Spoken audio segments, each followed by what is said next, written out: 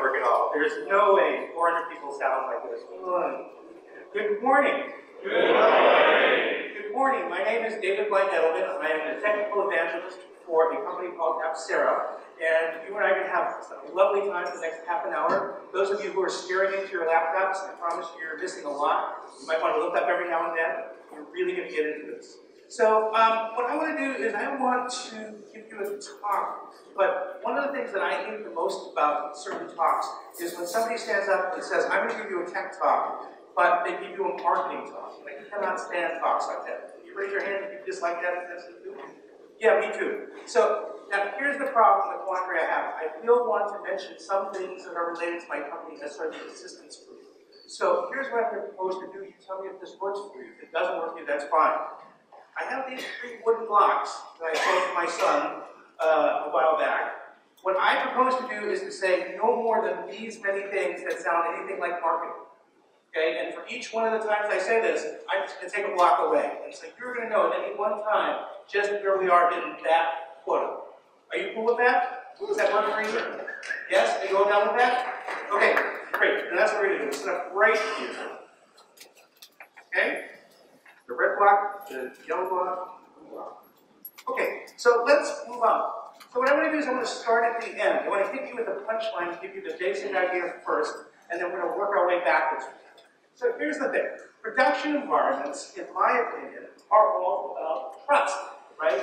They're all about, can you tell whether or not, what is running in your production environment? What does every workload contain? You want to also know, like, what resources can a workload consume. So if you're like, say, in some sort of cloud provider, that's real money on the line. So you really have to know at any one time what sort of resources are allowed. The other thing that's also really kind of important is where can that workload run? Is it important that that workload is running in your high memory machine? Is it important that that workload never leaves sleeping? If you have some sort of data protection law that you have to pay attention to. Or, PCI or something like that, right? And then finally, and perhaps the most important thing I think I want to say is, who can the workload talk to, right? If it is the case that you have something running and its job is to simply do some processing and go away, if it is suddenly talking to something else on the big bad internet, that's usually considered bad, at least from my perspective. So the question is, how do you do this? And the bigger the deploy you have, the bigger deploy you have, the harder it is, right? You know that, right? As it goes. And if you're trying to do multi-cloud, something that Liz referred to that in the past, that gets really tricky, really fast.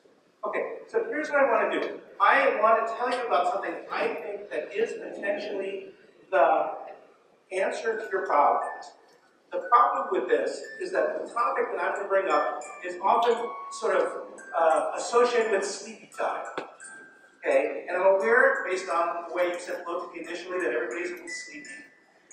So I'm going to do my best to sort of keep you, engaged in this sort of stuff. The thing I want to talk about is this one little word here. And for those of you in the back, do that. Does that help at all?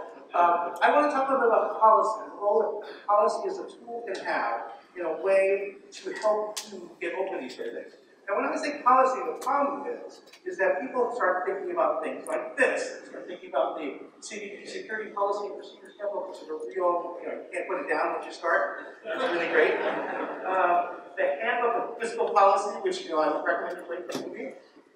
And perhaps in your environment, you have an employee manual, which we've all read, and I know that we sit there like a hippo and recite to each other, because it's that good, right?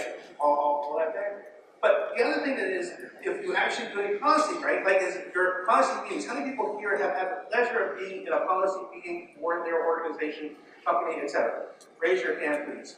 Yes, and it looks a little bit like this, right? Or perhaps a little bit more like that. Is that correct, right? This is usually what goes on. Well, what I want to do is I want to tell you that policy can be a little sexier than that. Okay, this is my graphic designer, not the version of what policy is. And let me make it even sexier than that.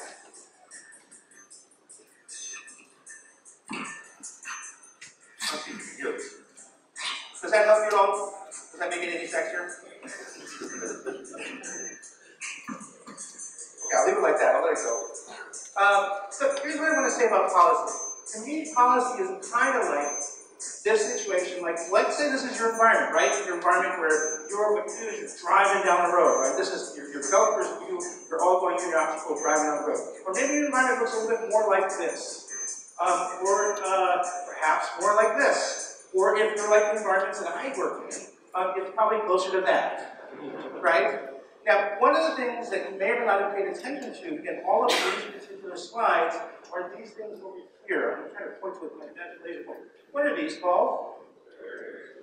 Barriers is one word. What's another word? Guardrails. Guardrails. Ding, ding, ding, ding, ding. You win. So here's the question. The question is, if you can somehow set up guardrails for the people using your systems, then what tends to happen is you set up these guardrails, and the people who want to use your systems can use your systems and go as fast as they want, get the access to the resources they need to do what they need to do, and you don't worry about it because they stay in the guardrails, right? So, now, what I want to do is I want to see if I can get you to sort of demand guardrails out of every single vendor that is here and that you engage with. I want to see if you can do this. Can somebody tell me where that slide is from? But louder, I'm hearing it, but am I hearing well? Yes, it's from Young Frankenstein. This is why I love you people to get my references. Okay, so what I want you to do is get you in a situation where you're demanding, because you run into these situations where it's super necessary. Like those situations where you have a developer who wakes up and it says, it's 2 a.m. and my jobs aren't working particularly well. I need memory. I need more memory. I need lots of memory. Right? Or in a situation where there might be malware in a public Docker image. Never happens, right?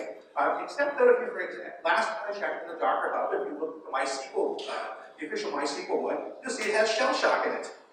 Have fun running that in production, Or how about the fact that you have one container over here and it's talking to some other container over there? You didn't expect it, right? Like, what's going on there? And I don't know what's the OpenSSL exploit of the day.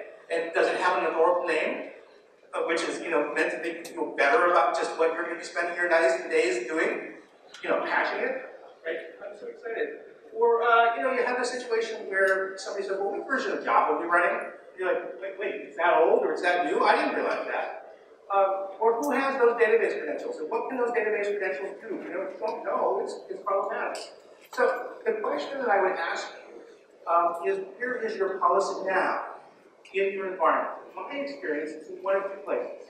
It's either in a situation where you have a department or a person who's in charge of compliance and policy, and they look a lot like someone from like when you first enter the country, and their job is to say no at the right time, right? Or all the time. It's hard to tell, but their job is to say no, right? And the positive thing about having a person like this, or I think about this, is it means that for sure nothing's going to get by, and everything's going to be fully compliant, and everything's going to be cool. The problem with this is this is maximally frictional. Because what will happen is, if every single thing has to go through a person, you probably don't have one person per request, and you're going to back it up, right? You have to do this mother-man thing. It's not the greatest thing.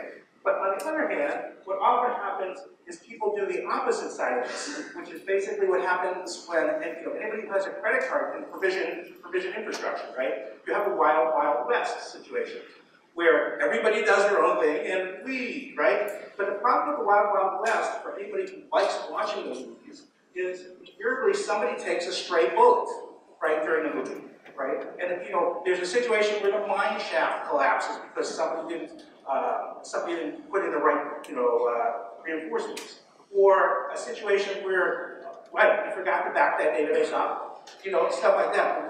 I didn't know you needed that data. So this stuff happens. Now, what invariably happens also is if you have the first one, where you have the compliance officer sort of situation, what invariably happens in my experience is you get this sort of shadow IT thing, right? Where people are like, that's too hard. I'm not going to bother with them. I'm just going to get my own stuff. And then congratulations, you have the best or the worst of both worlds, right? Because now you get a situation where you have the official way and the non-official way, and none of it is really together. So in the Wild Wild West, typically people have their policy in their wikis, sometimes it's in their shell scripts, sometimes it's in Bob's head or Susan's head, right? And this is not where you really want this. Okay, so what would be better? What would be a better answer to this? By the way, this is a person cosplaying this, that's why I show it to you versus having them come after for copyright infringement. The best thing you would want in a policy situation is you want policy that's pervasive. It's not useful to you if it's not everywhere in your environment, right? It's not helpful. And you want to be explicit. You want to be able to say what you mean in your policy. If it's not granular enough, it's not going to do what you need. It's also super critical that it has to be automatically enforced. Having a policy where somebody has to say yes or no to things when something comes in is not useful, right? It goes back to being maximally friction. You want it automatically enforced. You want the computer to do what the computer does well, and the people to do what the people do. So let's talk about where you might want to put these sort of enforcement points that we're talking about. And I'm going to try to give you some tips, so when you are building your own system or working on this sort of stuff, you can do that. So an important one that you probably come up with immediately is resource limits, right? And basically most systems have the ability to set resource limits, right? Because you want to be able to say how much memory am I going to use, how much CPU. You might want to say how many of these jobs am I allowed to run, for instance, stuff like that. You want object counts, you want template usage, stuff like that. So you really need this in your system for everything. But more interesting is you can work out the workload to workload connection stuff that we were talking about. I'm using workload as a generic term just to make it easier, so I don't have to say containers and VMs or whatever else, whatever you want.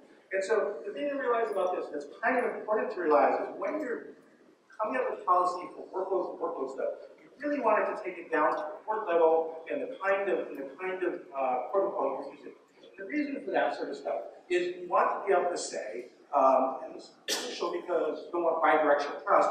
What most people do when they set up things like this, they go, hey, machine A, the app server, can talk to the database server. And congratulations, they now have full connectivity between them. The problem with this situation is the first time somebody pops your database server and then uses it to attack your application server, you're sad. And the reason why they can do that is because you just said everybody can talk to each other. But really what you want to do is say, the application server can talk to the database server on the database port, and that's it. The database server can't talk to the application server. It doesn't need to, besides sending information over or that connection to it. It has no need to talk to that server. So you really want to build your stuff at this level of granularity. It's obvious that you want to make sure that that you can decide whether data can flow in or out of your workloads from the big bad internet or other things. It's super obvious. You might also want to say if you've got a bunch of workloads that move around, and let's say it's a web server, you might want to have it so that I can have a URL that follows your workload around, right? Some sort of external router to go follow that sort of stuff. And that's a policy thing you can say. Especially when it comes to multi-cloud. If I'm going to say, here's my workload, it's now running on Amazon, I want to take it down and bring it over to our GCP. Well, you want to make sure that the URL follows. Also super useful is the ability to say something about what versions to be running in your system, right? You want to be able to say things like, I only want Java 1.7, I don't want anything before then, or I'm currently running Java 1.7, and I want to make sure that anything that is lower than that is still running, continue running, but after that, like nothing can come in that's not 1.7. So you want to say stuff like that. You also probably want to say something about your deployment. Who is allowed to push stuff to production? Where is it allowed to come from? What is it allowed to contain? That sort of stuff is really important.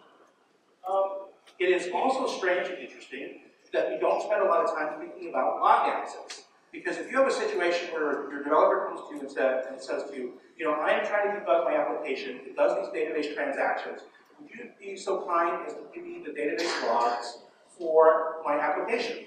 So you have a few choices. You can give her access on your database server, so she can look at the logs and be like this. Here you go. No. You can say, okay, here's a copy of your logs, right? Which is also problematic because they might want another copy.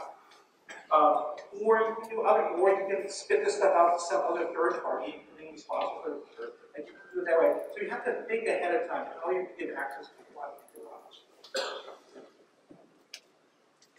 I would also suggest that it is important to be able to decide who is allowed to write and edit the policy. Because if everybody can do it, that's problematic. And here's one of those places where I'm going to take one of these things away. Is that cool? Yes? My first one? Okay, you're going to be gentle? Yes? Okay. Here's something that I think is kind of cool that we happen to do. One of the things we do in our system that I would love to see other people do, we allow you to do some cool well, I don't mean to say man in the middle, let me think of a better word for this. Inline components, how's that? Where basically you have a situation where, let's say you've got an application and it's talking to a database. We can stick something in the middle if we want, and your application talks to it, and it talks to the database. Now, the value of this is a fewfold. Number one, we can do these ephemeral credentials, where basically your application gets these credentials that are used to talk to our thing in the middle, but aren't real. They don't really talk to the database, right? So if these credentials go wandering, it's not a problem, because they're only useful for that particular set of connections. That's a positive. The other thing we can do that's kind of fun is because we understand the wire protocols that go on with the database thing, is if your application says drop a table or anything else you don't want to do, we can just drop that request on the floor. So if your application decides to get a little happy and do some damage, you can sort of contain that if you have something in the middle. Or for fun, you can do something like latency monkey, where you can insert artificial latency in. What does my application do if I have latency? If I have more latency, because the database is slow, I can just slow the database. So there's a lot of cool stuff you can do if you can control what goes on in your system between things that are talking. Okay. So the question is, what did I leave out among policies? I'm going to freak you out. You'd be okay with this, what I'm about to do right now. Don't let this bug you. But we are going to edit the slide together. Are you ready? What did I leave out? What else do you need in a policy system that you think you might want? It's important. Please raise your hand. And I've got plenty of time, so I'm cool with awkward silences. Yes, sir? Audit trail. You need audit trails. Good, I like that. Next. Do like 5 maybe. I know you know this. Yes, sir? Ability to change it without breaking everything? Okay, so let me see if I can write that. I'm going to write exactly what I said. Ability to change things without breaking anything. So perhaps you need a dry run mode, that sort of thing, at the very least. Or something along the lines like, what is this going to do? Yes, sir? You actually have to do it. You actually have to do it. I need you to help me with that. By the way, sorry, I want to make sure what he's saying. I don't hear what you're saying. Yes, sir? The tendency is to have conversation about it. Okay, so you see, actually gets done. does that work for you? Is that a good one? Oops, I think maybe type. Okay. Next, please. You got 2 more. Yes, please.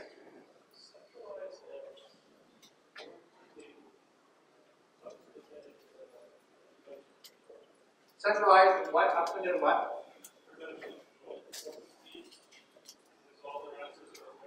Yeah, I totally agree with that. Okay. Yes, sir. Access to monitor. Access to monitoring. You want to say a little bit more about that? Because I like that a lot. I want to hear what you have to say.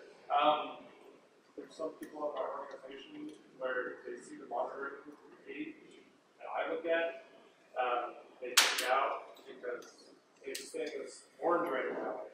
You know, it's not green, everything else is green, and then they come to me and freak out, or they calculate and change things. It's like, no, I look at this page. So I'm going to summarize that. I'm going to summarize that as you need to have broad access to monitoring around this sort of stuff. And I agree with that totally. Hey, I'm going to take 1 more, and then we'll move on, and then you can tell me after that. Take before I think the problem.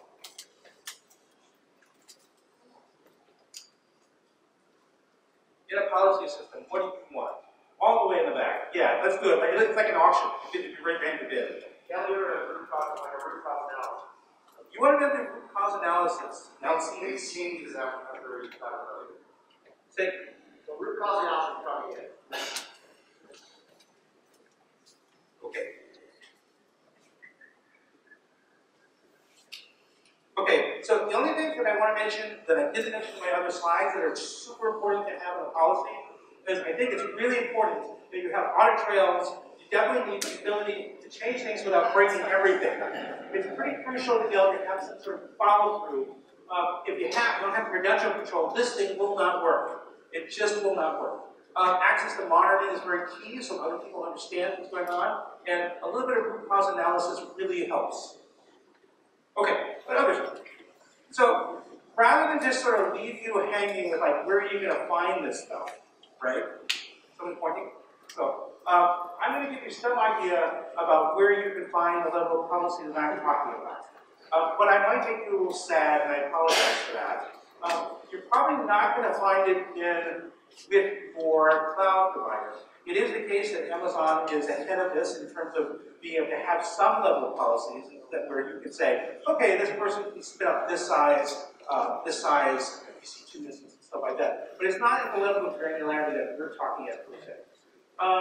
With Azure, they once upon a time had, and I think they're getting a little bit better, role-based access control that had 3 roles. And if you wanted another kind of role, we have 3 roles. And if you really think it's important that for your organization that you have more granular roles, you can have one of our 3 roles. And that was the case. It's a little bit better now, I believe. Google Compute Engine also give you some help. This was their stuff in their doc. If team members have edit permission, then they can modify instances and also access instances using SSH. If team members are authorized as an owner, they are also able to create Google Compute Engine resources in the project. I hope it's better now. I really hope it was better since I made this slide. And anybody here have the pleasure of working with SoftLayer? Yeah, so there's a few people that have the pleasure of working with SoftLayer. SoftLayer has, when I contacted your support and said, where can I find policy in your system? Where can I get the things I need? They said, well, you can use any of the policy that's available in our GUI. In our web interface. Go ahead and do that. And so I logged in, and I used the thing, and I counted there were some 73 odd checkboxes. I was like, but none of them you wanted. That was the problem. But this maybe those who work with software. Okay, so maybe it's in your platform, right? Hopefully, so this is the fine folks from Mesosphere. You can correct this if I'm wrong. I looked just last night. I googled policy Mesos. And I didn't find anything still. There's still authentication and authorization, but not all frameworks play nice. So if there's better, let me know. That's awesome. These folks over here are working on it, right? You know what this is? So I should just ask you what the logos are? Yes? Oh, right. So OpenStack, once upon a time, came up with something called Congress. And Congress is meant to be a generic policy engine. And the way it works is you feed all the data from your system into Congress, and Congress will tell you whether whether a policy has been violated. Right? Which is a little bit, it's kind of like what happens with the police. The police aren't staying around waiting to help with enforcement all the time. You have to go to them and say there was a crime. And then they're supposed to sort of mitigate that, right? But this is not, to my mind, the thing you want to deposit. So maybe Congress got better, I don't know. Our friends, Kubernetes, are getting there closer. They have, resource quotas and stuff like that. It's an ingress policy now. I'm sorry, I'm going to take one away. We do this really well. It's one of the things that we hear a lot about, as you probably guess. So if you want to check this out, you should check it out. Okay, so here's my end thing. What I'm hoping to do is give you your own set of pitchforks and torches so that you can take them and go to every single one of your vendors and demand this level of policy from them, right? If they don't have it, don't light them on fire, but, just suggest to them that they really need to have it. And with that, I'm going to come to, I'm sorry, I should mention, because I work in DevOps, I actually have another one just in case. Anyway. So I want to thank you all for your time and your patience. I really appreciate the chance to talk, and thank you to the organizers. Thank you very much.